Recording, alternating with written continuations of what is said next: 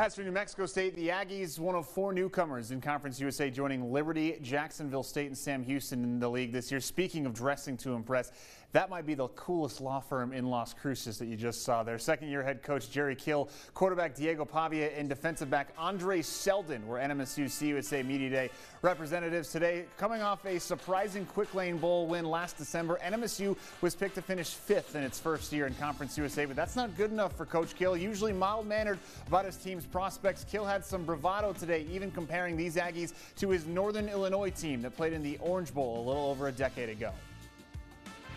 I think we're going to be a lot better than people think. You know, I've heard a couple comments that we don't have that much talent and so forth. Well, you know, I think we'll have a little bit more talent than what people think. I'd say the team that we have right now is probably has as much speed and skill on it. I'm really excited because with the culture that Coach Kill brought and that we set last year, I mean, there's nothing holding us back.